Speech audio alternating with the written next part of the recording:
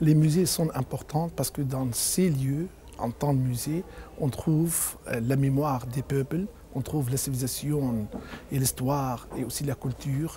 Ce sont dans ces musées qu'on trouve toutes les générations qui se croisent, que ce soit des enfants, soit adultes et vieux, étrangers, les gens de pays, ensemble. Museums, when they connect with communities in the right way, when they become open to people, especially young people, are a place where we can become curious about other people, where we can realize that we actually have far more in common with one another than we have that separates us. Le musée arrive à montrer à tout un chacun que chacun a sa place dans la société et que chacun peut apporter quelque chose.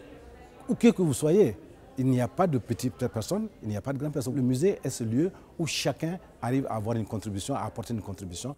Now we have to let away this issue of being the temple of the big knowledge, but be a really close and interactive social motor to give knowledge to everyone. Museums can become magnets for economic development, for diversification, for connecting in with a global community that all too often, especially in rural areas, feels far too distant. Il faut qu'on soit tous amis des musées partout dans le monde, et surtout dans les pays qui se trouvent dans la crise. Il faut que les autres pays, où ils sont des grands musées, ils restent en contact avec ces pays, comment on va sortir ensemble, comment on va protéger ensemble.